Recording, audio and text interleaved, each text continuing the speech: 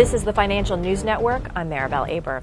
Halliburton believes that despite the lifting of the moratorium, it still expects further deterioration of their Gulf of Mexico business, according to a Business Insider report.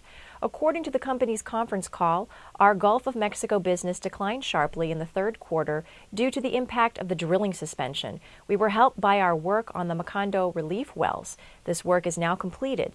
In the fourth quarter, despite the lifting of the moratorium, we anticipate even further deterioration of our Gulf of Mexico business. We continue to believe that Gulf activity will remain restrained as operators adjust to the new regulations.